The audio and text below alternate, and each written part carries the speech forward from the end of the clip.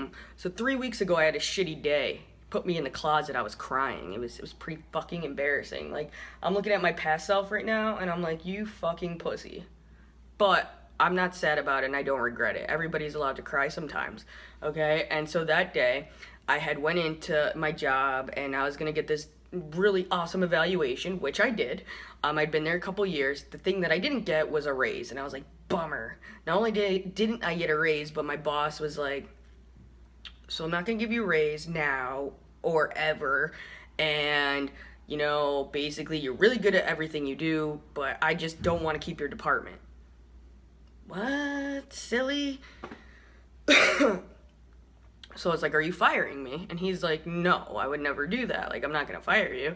And I was like, are you laying me off? Like, is there another word I'm missing in this story? And he was like, no. He's like, I want you to find another job. Like, I want you to take the time and look for another job. I know. So now I got paid to job hunt. I know. That never ever happens. And I had the opportunity to do that. So for the last 3 weeks, I've been job hunting, and I have never been more of a hot commodity in my life. I'm telling you, I've applied probably to over about 200 jobs. I've got enough calls, emails, interviews, and second interviews where I couldn't keep track of the companies. There's one company that stood out to me, and the reason they stood out to me, don't get it twisted, because the company's boring as fuck, like most companies are. But the way they phrased their job description was like, instead of being like join our team or join our company, it was like join our posse. We need somebody to add to our like our posse. And I was like, posse? Who the fuck writes that? And I was like, interesting. So I applied. I ended up getting an interview, and the people that I interviewed with were so me. They were so chill.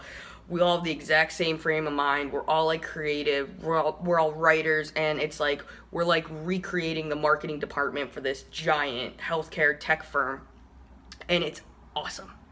Like, a job is a job and can be boring as fuck, but if you got good people to work with, then that makes all the difference, which is why I was sad to leave my first company, because I grown attached to these dudes. Like, you know, it's not just like you go to work and you go home. Like, we were like our whole company is like a family. Like, I know the spouses, I know the kids, I know, you know, I bring, you know, medicine when you're sick. Like, people help me move when I need to move. We go out. Like, we were a close-knit group, and that's why I was sad, and I was really gonna miss that.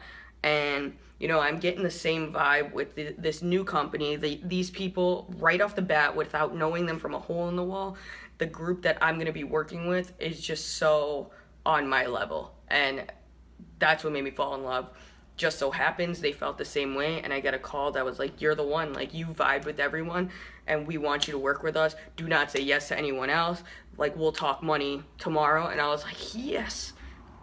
Even going through all that, even going through all the interviews, all the applying, all that bullshit, at the end of the day, when I still, even though I had the green light to go on interviews and the green light to get a new job, I still felt like I took a couple of days before I even like told my boss, because, you know, it's still weird. It hurts that, like, I have to leave, and, you know, they don't want me to leave, but at the same point, like, business is business. Just because they like me and I like them, it doesn't mean it's a good fit. And I had been looking for jobs probably for the last 6, 7, 8 months, and I didn't find anything I wanted. And now that I had this green light and I was able to heavy hit it all day, every day, I found a new job and I found a new company within 3 weeks.